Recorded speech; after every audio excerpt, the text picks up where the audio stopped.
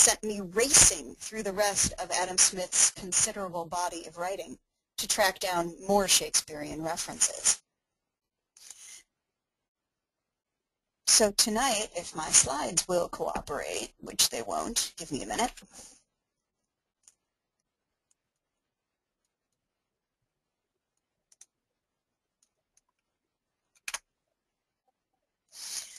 Tonight what I want to do is focus on 3 of those references to Shakespeare in the works of Adam Smith. And all of those references are from The Wealth of Nations and the Theory of Moral Sentiments. So I'm not cherry picking here. It would be really easy to go through Smith's work on rhetoric and belles lettres, or his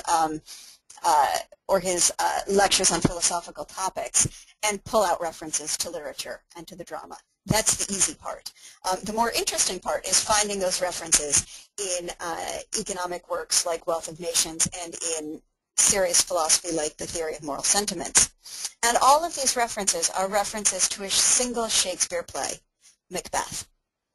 Now, aside from being a lot of fun to read with its ghouls and witches and ghosts, Macbeth interests me, and it seems particularly relevant to Smith's concerns because of its focus on the merits and the hazards of one particular human institution. But we're going to get towards that, we're going to get more on that towards the end of the talk. So let's start by looking at these references. As I've noted already, Adam Smith's respect for literature as art and as example infuses all of his work. Whether it's the Theory of Moral Sentiments and its use of Shakespeare's characters Iago and Othello to talk about issues of human sympathy and fellow feeling, or the quotations from Milton and Dryden which begin Smith's famous essay on the history of astronomy, whether it's his references to Phaedra, the Aeneid, and the Iliad in his examination of the legal history of marriage in the lectures on jurisprudence, or the full contents of his lectures on rhetoric and belles lettres, which are the notes from his most extended considerations of literature. Smith's use of literary references throughout his body of work is constant. Now, Charles Griswold's excellent book, Adam Smith and the Virtues of Enlightenment, points to the strong appeal that literature had for Smith as a way to speak about important contemporary moral concerns. Not only plays, novels, and poems, but tragedies in particular intrigue Smith. Together, they completely overwhelm his relatively rare references to properly philosophical texts. The notion that we are to understand literature and drama as sources for moral theory and moral education is clearly and strikingly evident in The Wealth of Nations as well. That's from Griswold's book, Adam Smith and the Virtues of Enlightenment.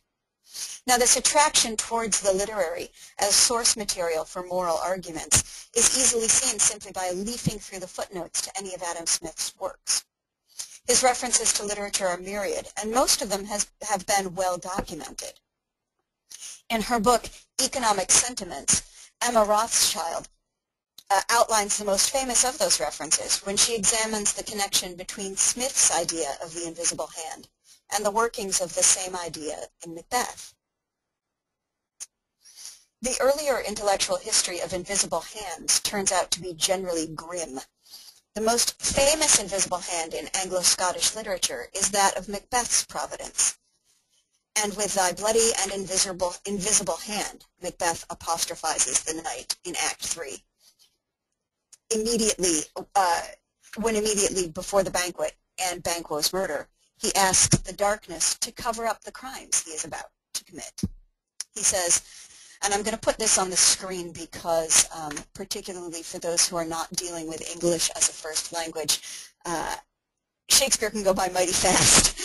So here is the text and also the textual reference if you want to have a look at that. So Macbeth is about to hire a bunch of people to murder his best friend, and he speaks to Night to ask Night to help him conceal the crimes that he is plotting.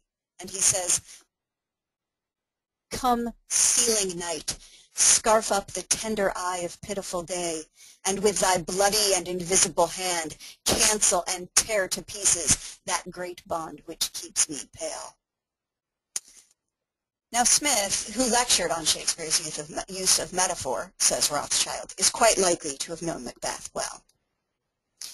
Rothschild further notes that The Wealth of Nations is full of anecdotes of secret self-interest in which the pursuit of material gain is uncovered behind the mysterious veil of self-delusion. But these anecdotes are directed, above all, against the wise and the great, against emperors and theorists, including the theorist who whispers in the ear of the reforming emperor, far more than against the individuals, who are their objects and subjects. She adds further that Smith's principal examinations of self-interested behavior in The Wealth of Nations include manufacturers and incorporated towns, parish worthies, dukes, kings, ministers, established clergy, and university teachers. Smith's reference to Macbeth and the invisible hand clearly fits in with this set of cautionary examples and emphasizes again how deeply entwined Smith's reference to Macbeth is with so many of the primary concerns of The Wealth of Nations.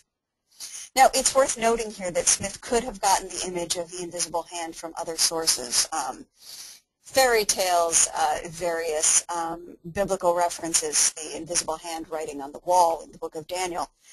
But I follow Rothschild in thinking that the multiplicity of Shakespearean references in Smith, the applicability of Macbeth to his subject matter, as well as the other two references on which I'd like to focus the remainder of my talk, are strong evidence that Smith had Macbeth in mind.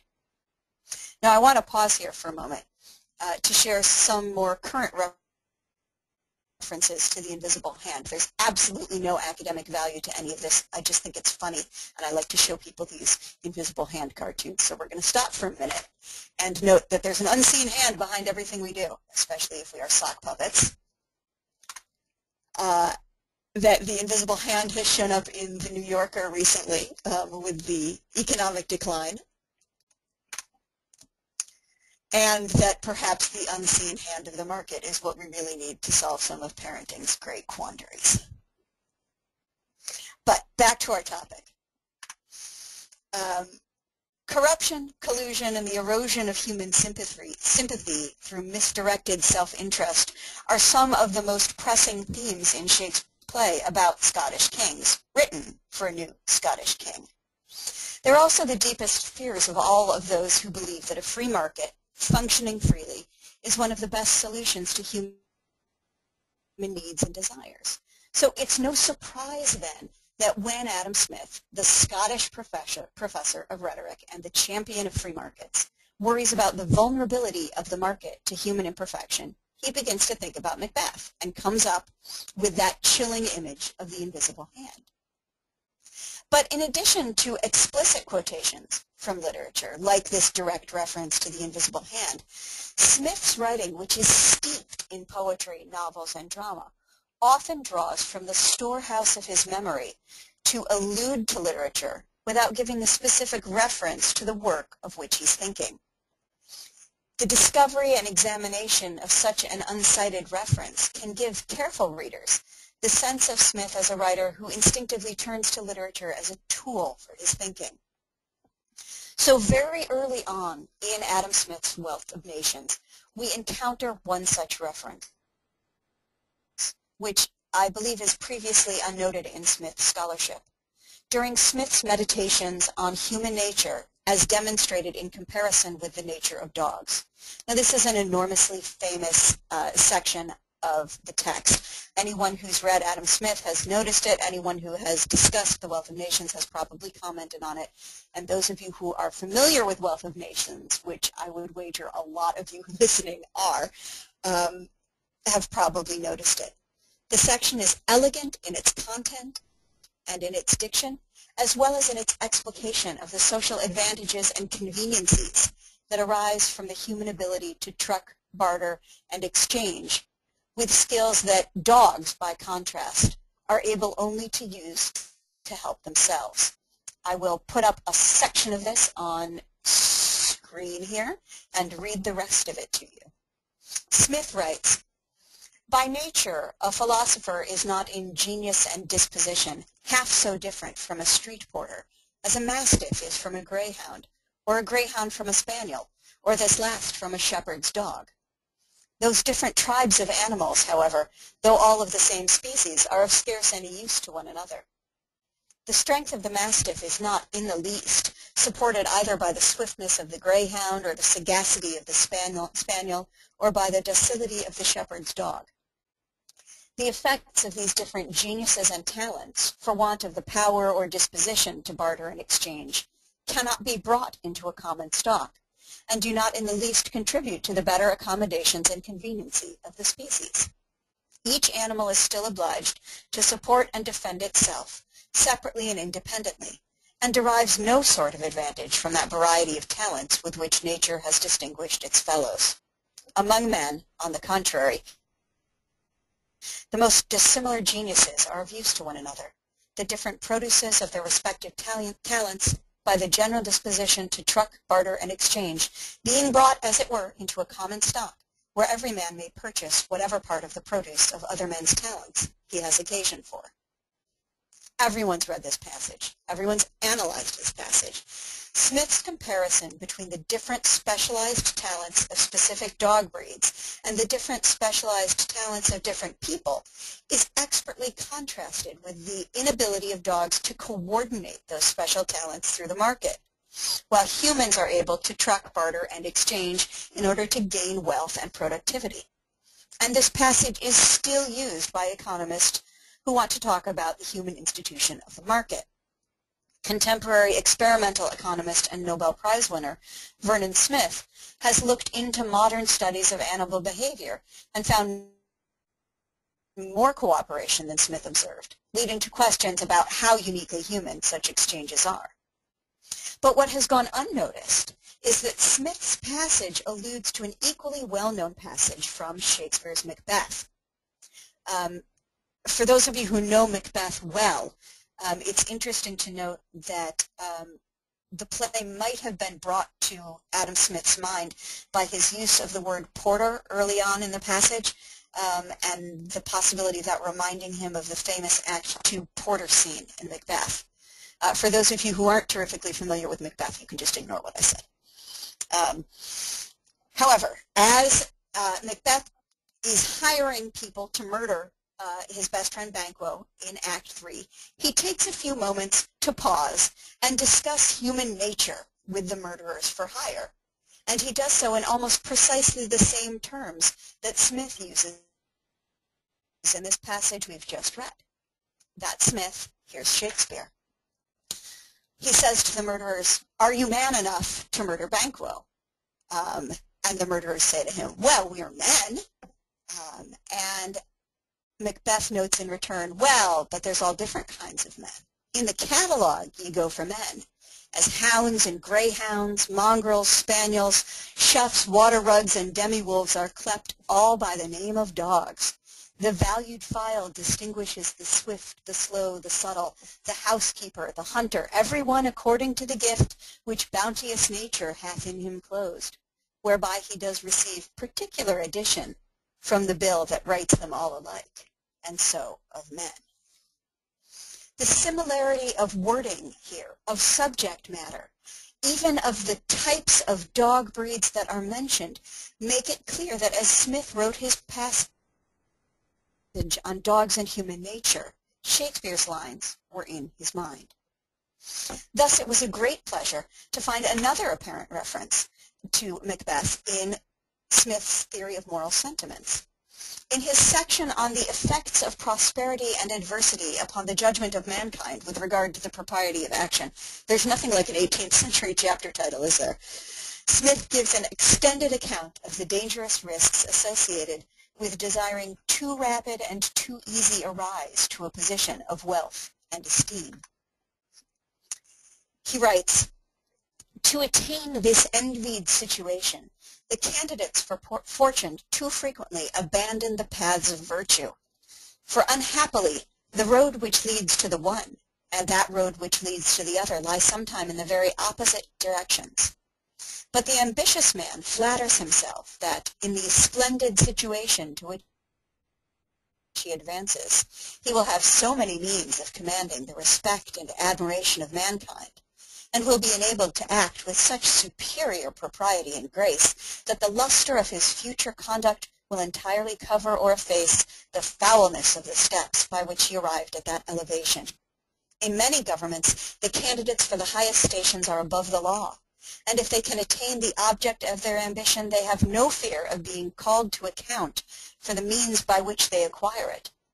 They often endeavor, therefore, not only by fraud and falsehood, the ordinary and vulgar arts of intrigue and cabal, but sometimes by the perpetration of the most enormous crimes, by murder and assassination, by rebellion and civil war, to supplant and destroy those who oppose or stand in the way of their greatness. They most frequently miscarry, then succeed, and commonly gain nothing but the disgraceful punishment which is due to their crimes. But though they should be so lucky as to attain that wished-for greatness, they are always most miserably disappointed in the happiness which they expect to enjoy in it. It is not ease or pleasure, but always honor of one kind or another, though frequently an honor very ill understood, that the ambitious man really pursues. But the honor of his exalted station appears both in his eyes and in those of other people, polluted and defiled by the baseness of the means through which he rose to it. Now, in this long section of Theory of Moral Sentiments, Smith immediately follows it with a reference to Julius Caesar, but I suspect that Macbeth was very much on his mind as he wrote it. The outline of the story that Smith tells here is the outline of the plot of Macbeth. Overcome with the desire to become king, prodded incessantly by his wife, Macbeth murders King Duncan, the legitimate king of Scotland, forsakes the path of virtue for the path of fortune, and is, for the remainder of the play, miserably disappointed in the results. For while Macbeth does become king, Macbeth is, as Smith says, in his own eyes and in those of other people, polluted and defiled by the baseness of the means through which he rose to it. As another Scottish noble notes of Macbeth late in the play, now does he feel his secret murders sticking on his hands. Now does he feel his title hang loose about him like a giant's robe upon a dwarfish thief. And surely Macbeth's encounter with the ghost of his murdered best friend, Banquo, and Lady Macbeth's famous sleepwalking scenes are best described as their being, in Adam Smith's words, secretly pursued by the avenging furies of shame and remorse, and while glory seems to surround him on all sides, he himself, in his own imagination, sees black and foul infamy fast pursuing him, and every moment ready to overtake him from behind. Or in Shakespeare's words, unnatural deeds do breed unnatural troubles. Equally, Macbeth and Lady Macbeth's repeated pleas for the return of their ability to sleep peacefully are echoed in Smith's words. He invokes in vain the dark and dismal powers of forgetfulness and oblivion, and in Macbeth's continued recourse to the witches for information and prophecy.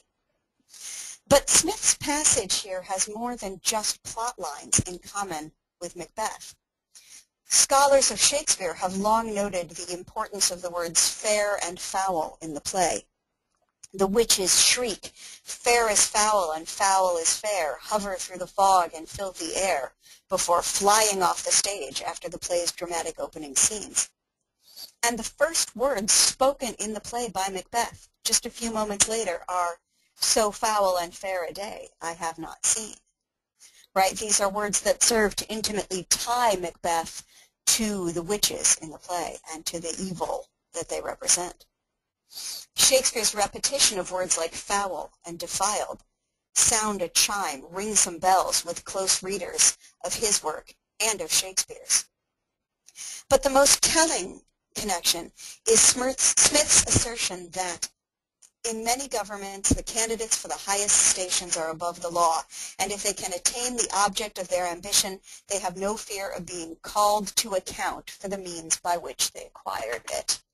I'm going to put a little Smith and a little Shakespeare up on the screen here, because this description that Smith has just given of what happens with power is inarguably Macbeth's assumption about his own status at the beginning of the play. If he can kill the current King of Scotland and gain the throne for himself, he will be above all repercussions. He will be beyond the power of the law.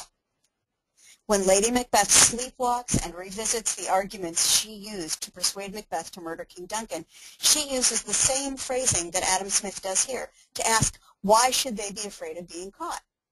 What need we fear who knows it when none can call our power to account?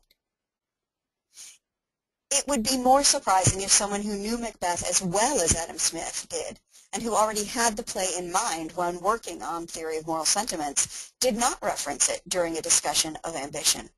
For what more powerful representation of the evils of vaulting ambition which overleaps itself and falls on the other side can there be than Macbeth, who declares, "For mine own good, all causes shall give way." So what? Here's our skeptical cat regarding our tale with suspicion. Why do I think that this matters? Right? It would be, I expect, fairly easy to argue that, yes, sure, Adam Smith is an educated, literate man. These accidental references to Shakespeare's work appear throughout his work. They don't really mean anything. He's just dropping some fancy words to impress people, some literary allusions to amuse himself, or he's doing it without even realizing it. It doesn't really matter. But I think it matters enormously, and here's why I think it matters. I think it matters because Macbeth as a play is deeply concerned with an institution for which Shakespeare has an enormous amount of respect. That institution is the monarchy. But along with his great amount of respect for the monarchy, Shakespeare has deep and abiding concerns about the liability of that institution to corruption. Anyone living in the 16th and 17th centuries in England or anywhere in Europe has these concerns. And they are primary for Shakespeare, and they are primary throughout the course of Macbeth, which focuses on the assassination of a good king, the acclamation of a bad king, and then the corrupting influence of that bad king on Scottish society at large. So what that means is that Shakespeare is thinking about the ways in which something that he loves and something that he respects are potentially corruptible by the lack of character and the lack of virtue in human beings.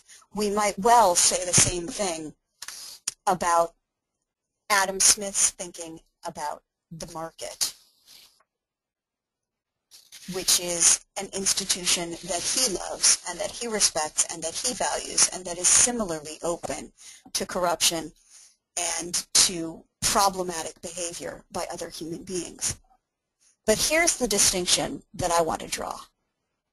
And here's the distinction that I think matters the most for you guys in Students for Liberty. And here's the slide that I want you to remember. If you don't remember anything else, if you don't remember any of the Macbeth quotations, if you don't remember any of the Adam Smith quotations, if you don't remember anything about the time that we're spending together today, here's the thing that I want you to remember. When Shakespeare talks about the invisible hand that controls destiny in Macbeth, he talks about the bloody and invisible hand, the hand on the left of the screen here. That's the hand of the state. That's the hand of the monarchy. When it goes awry, blood gets spilled. When Adam Smith references Shakespeare's use of the invisible hand in his economic work, he drops the word bloody. The market doesn't have a bloody and invisible hand. The market's hand is just invisible. It is free of the force and of the aggression of the bloody and invisible hand of the state. That's the important difference, and that, I think, is the big so what of this talk, and the big reason that these references are so interesting to me. And I'm going to stop there because that should give us a lot of time for questions if people have any. I am happy to entertain them. So Yeah, I'm not sure how to, I'm going to hand this back, I'm going to hand control of this back to Yael. Okay, we are back. He can see if there are any questions. Sure, and you can use the GoToWebinar panel there on the right of your screen. If you are listening, you can go ahead and send in a question. If you would like to chat as well, you can use that, but either way, you can also raise your hand. We shall recognize you and get your questions put in. So don't line up all at once now.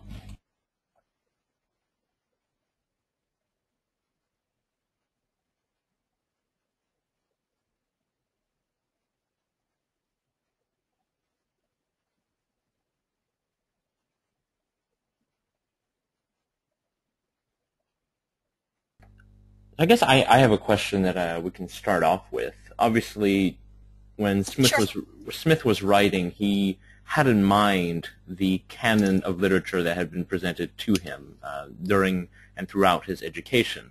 And it's much the same for today's philosophers or economists. So I have to wonder, in your opinion, what is going to be the main cultural influence for a lot of the economists, for the academics, for the philosophers who will be writing works today, but which may be very, very pertinent in the future? Oh, that's a really good question. That's a predict what about modern culture will still be being read in 400 years kind of a question. Wow, I'm seriously underqualified to answer that. But I will take a stab at it. Judging from what I see about the way that cultural production and cultural reception is working now, I think that we have a sort of a splintering of cultural markets. There's nothing being produced anymore that everybody has to read or everybody has to know about. It seems, because of the capabilities of technology to really target marketing to specific groups and the capabilities that we have to pick and choose what we see. When I was a kid growing up in the United States, there were 3 television channels, maybe 4. I'm not sure how many there are at this point. But we can select so much from such a wider range. And then when we talk about being able to get things from overseas, when we talk about being able to download shows or web series or podcasts or individual preoccupations to our smartphones and take them with us wherever we go, there's not that same sort of overarching cultural influence from one particular thing that's currently being produced. I do think we see being taken seriously now television and web dramas, things like House of Cards, True Detective, podcasts like Welcome to Night Vale, which is a huge favorite of mine. These are cultural productions that one would tend to think of as being sort of transient and fluffy. But of course, Shakespeare's material was thought of as being sort of transient and disposable in the day. Nobody knew that it was going to last for 400 or 500 years. So it's a little hard to predict. The best prediction is that we're not going to be able to predict what our descendants 500 years from now are going to find fascinating. But I do think we are attending closely to some of the things that we are producing in some of these newer venues. There's a new book out on the economics of the television show The Simpsons that just came out this week, which is probably a good example of the kind of thing we might still be talking about later. Okay, thank you. And also, Welcome to Night Vale. Note that. That's a good podcast, it seems.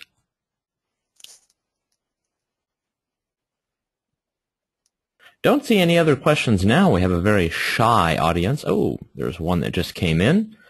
This one is from Mate, who's phoning in from Slovenia.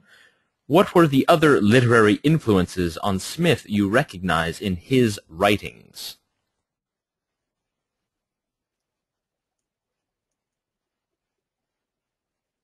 I guess any kind of other literary references other than Shakespeare that probably Smith used in his writing or that influenced him. There are so many.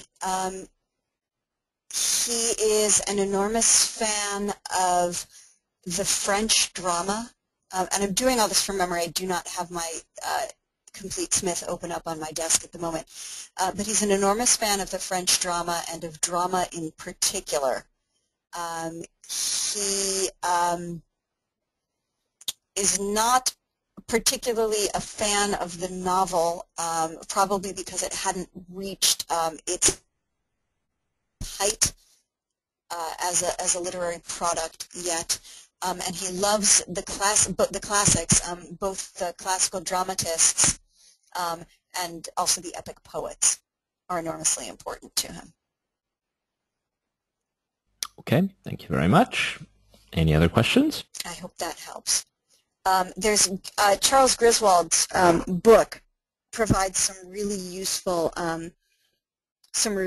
discussion of the things that Smith refers to most often. And if you get the Glasgow edition of the works of Adam Smith, which I will now sound like a commercial, which Liberty Fund produces for a low rate, easily attainable through our website, great for weddings and Christmas presents. But if you get a look at the Wealth of Nations and Theory of Moral Sentiments in the Glasgow edition, they are copiously footnoted with helpful footnotes on Adam Smith's references. Also, Ryan Hanley, I'm going to type that name here for you. Ryan Hanley has an edition of the Theory of Moral Sentiments that came out in the past 5 to 10 years that I think does an even better job of, sorry, I misspelled Ryan's name, how embarrassing, that catches some references that the Glasgow edition missed. And all of those things will help you track down Smith's sources and footnotes. But in general, he's an enormous fan of dramas, less of a fan of prose works. He likes, in painting, he likes representational art. The more representational, the better. He does not care for the abstract. Okay, great. And the website is libertyfund.org for all of you who are interested in seeking out presents for your loved ones. And we have one question from Juan Ruiz Ramos. When the state intervenes in the market and corrupts it, could we say that the market's hand gets a little bloody? Yeah, I mean, I think the state spends a lot of time smearing blood on the hands of the market. Yeah, I mean, I think that's a perfect analogy, that, you know, the state brings its force to bear on the peaceful and voluntary interactions of the market, and yeah, blood gets put back on the hands that were invisible and at least relatively clean. All good. And of course, as a reminder, you can use your GoToWebinar little toolbar there on the right. You can ask any question that you like. This is your direct chance. You don't have to fly all the way to Indiana. You can just do it right now from your computer. Yes. So I guess I'll jump the line here. Why not? One thing that you sort of are alluding to in this is the importance of sort of cultural references for trying to get ideas across, or especially drawing from them. And I have to wonder, as libertarians or those who are probably more aware of the transgressions of the state, what role do we have in sort of creating culture? What role do we have in trying to influence those who are, let's say, the artists, whether it be in music or painting? I mean, what should we do to try to reach out? Is there a way to broaden our ideas? Yeah, I think this is a really important question, and I think it's something that we need to do a lot better. I have just been spending my entire morning writing a piece about Henry David Thoreau's book, Walden, which has been coming under attack for being anti-capitalist and pro-green and generally anti-liberty and bad, bad, bad. The problem is that when you actually read the book, it's filled with pro-liberty material. It's actually filled with praise for commerce, and it's much more complicated than our side, speaking loosely, is giving it credit for being. So one of the things that we need to do is to not take for granted, either from the people we think of as being on our side or from the people who we think of as being not on our side, not taking for granted that what they tell us about a given work of literature is true. There's no way to tell what's in Macbeth or what's in Thoreau's Walden or what's in Shakespeare's sonnets or what's in any other work of literature without actually going and reading it for yourself. And if you read it for yourself without letting somebody tell you what's in it, tell you what you're going to find, you might find some very surprising material in it. In addition to the work on Thoreau that I was doing this morning, I've been giving some talks recently on Shakespeare's sonnets. Shakespeare has, because of Merchant of Venice, a very anti-market reputation. When you read the sonnets, in addition to Merchant of Venice, you discover actually that there is pro-market material in there and praise for making a profit and praise for charging interest. And we've been ignoring that, and we haven't been talking about that. And when we don't notice those things and when we don't talk about those things, a couple of things happen. One, we lose our literary allies, which means we lose the ability to ally ourselves with great minds like Thoreau and great minds like Shakespeare. And that's a problem, right? We don't want to lose, we don't want to have people who are on our side claimed for the other side. We don't want to let them slip away from us as champions of liberty and champions of the things that we care about. And the other thing that happens is that when we try to talk to people who care enormously about Shakespeare or about Thoreau or about any kind of literature and about any kind of art, we sound like idiots because we haven't read the works and we're taking for granted what is in them. And that's an enormous problem. So we need to remedy that. And we need to remedy it for the ability to cross disciplinary boundaries, and we need to remedy it for the sake of our own history, and we need to remedy it for our reputation. Great. And actually, I look very much forward to reading the Walden article. And in most modern copies of the book that come out, it always comes with on the duty of civil disobedience at the very end, where he goes to prison because he doesn't want to pay the taxes for the Mexican-American War. So obviously not a dream paradise. Indeed. Indeed. I've always thought civil disobedience was one of the great libertarian works of all time. So, and I think there's a good case to be made for paying a lot of attention to Walden. So we'll see. I'll let you know when it comes out. Great. I have one question from Ramberto Latorre, who is actually in Vienna, sitting probably a few kilometers away from me. First off, thank you very much for such an interesting approach. However, I got a little confused.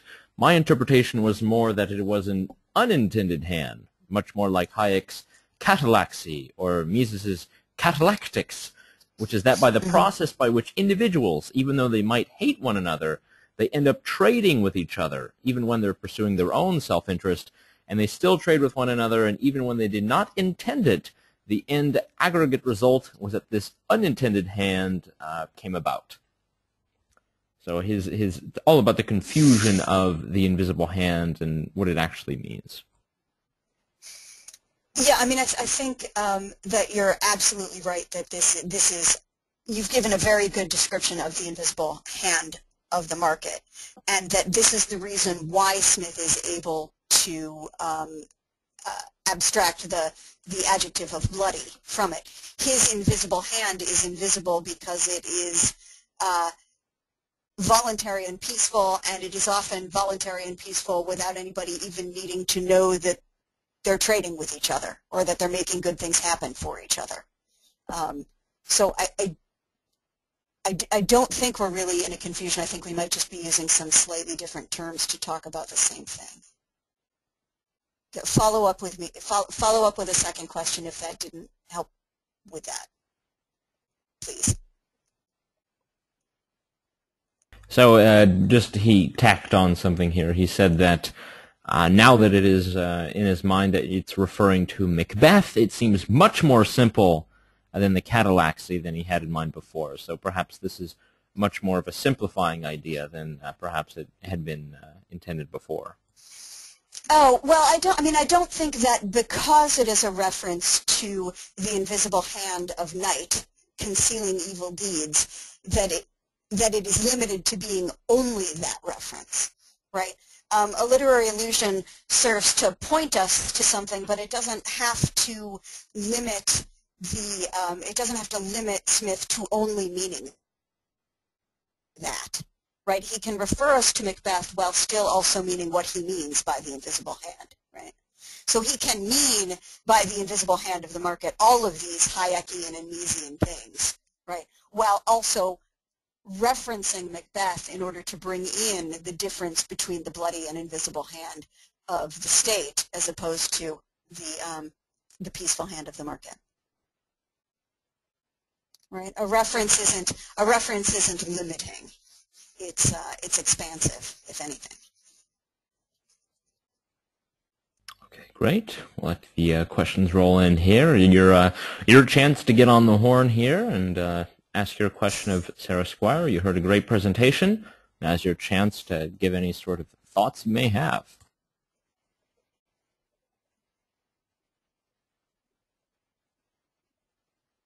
They seem shy. Oh, here we go. Here's one from Juan Ruiz Ramos again. Do you think the state is always bloody? He asks.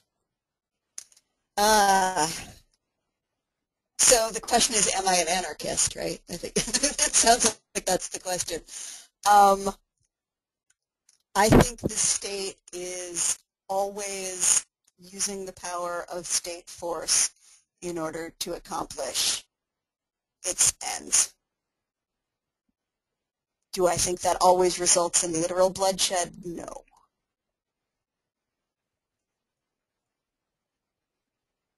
How's that for a cagey reply?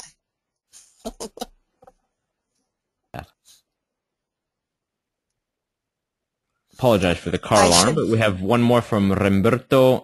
But the direct quote from Macbeth, wasn't it tied to the bloody hand? Was it not intended to be that? And then someone else said, good dodge. Oh, thank you. I'm glad it was a good dodge. Okay, so give me the question again, please. I'm sorry. The direct quote. In the direct quote, wasn't it tied to the bloody hand directly, and not necessarily the invisible hand? Oh, yes. In the original quote from Shakespeare is, with thy bloody and invisible hand. When Smith uses it, he drops the word bloody and just uses invisible hand. It seems most likely to most people that when Smith says the invisible hand, he has the Macbeth reference in mind. I think that it's significant that when Smith is talking about the marketplace, he drops the word bloody because the market is voluntary and peaceful. Right, so it refers us back to it. It makes us think of Macbeth, but we aren't limited to it.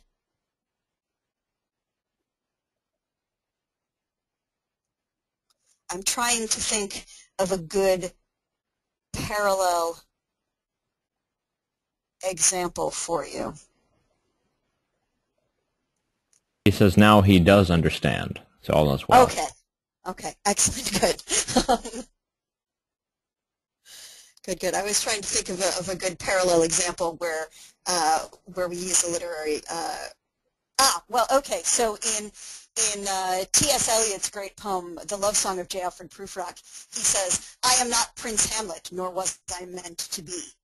When he says that, the line means I am not the hero of this drama of my life that I find myself in, right? I'm like a supporting character who stands in the background and isn't the main subject of the play, right? He does not mean I am not a Danish prince, the ghost of whose father has appeared to me and has asked me to murder my uncle because my uncle killed my father. He doesn't mean all of those things about Prince Hamlet, right? He's just referring to sort of part of what it means to be Prince Hamlet, so that the illusion, we have control over our illusions a little bit. Yeah. Okay, all is good. Last chance, going once, going twice. Questions for Sarah Skwire?